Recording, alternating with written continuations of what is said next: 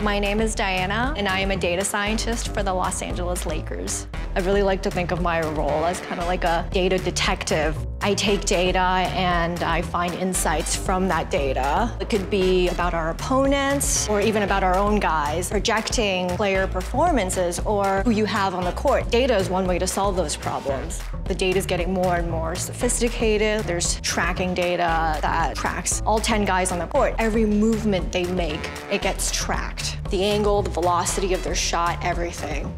I love my job. I get to solve really interesting problems. I love just diving into the data and finding creative ways to find a solution. Growing up, I always really liked basketball. My passion for statistics and my passion for basketball, they kind of grew together organically.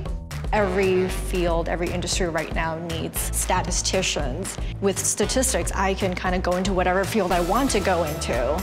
Overall, there's maybe 100 people that do analytics. I'd say less than 10 of them right now are women. It's tough, it's scary, but don't underestimate yourself. Don't doubt yourself. Just do it, just apply for it.